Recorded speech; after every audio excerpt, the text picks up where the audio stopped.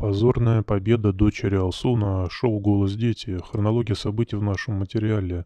Десятилетняя дочь Алсу и банкира Яна Абрамова Микелла набрала больше всего зрительских голосов на голосовании в пятницу, 26 апреля, за 3 дня до своего дня рождения. В финале, в которой вышло 10 человек, она спела «Life the way you lie», набрав 61,8% голосов, а в суперфинале, куда прошли трое, исполнила композицию «Ты здесь» Дианы Гурцкой, завоевав 56,5% голосов. За Валерия Кузакова и Ржана Максимова проголосовали 15,6% и 27,9% зрителей соответственно.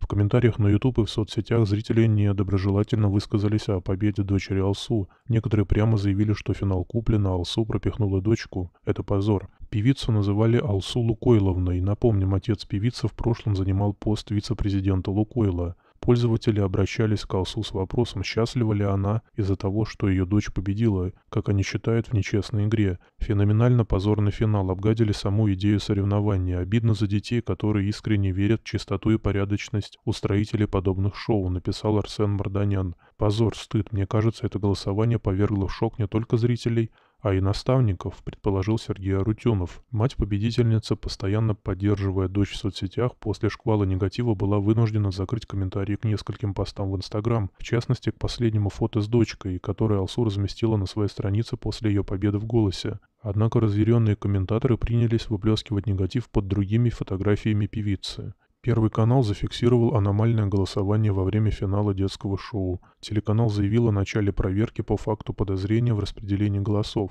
возникших у оператора голосования. Ведущий Первого канала юморист Максим Галкин, который болел за Ржана Максимова, заявил, что Микелла Абрамова хорошо поет, но объективно отстает от всех участников финала.